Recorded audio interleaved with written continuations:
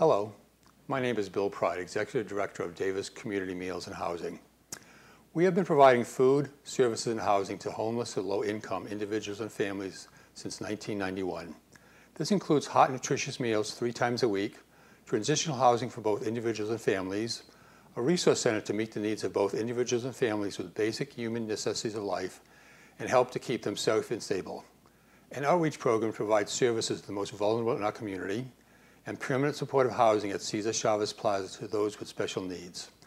In the past several years, we have opened new pathways for the chronically homeless, an employment program, Pathways to Employment, and are opening another permanent supportive housing program, Creekside, by 2020. We're in the planning stages of totally renovating our facility at 1111 H Street into Paul's Place. For more information on our programs and services, please visit our website or call us at either of the numbers provided. Thank you.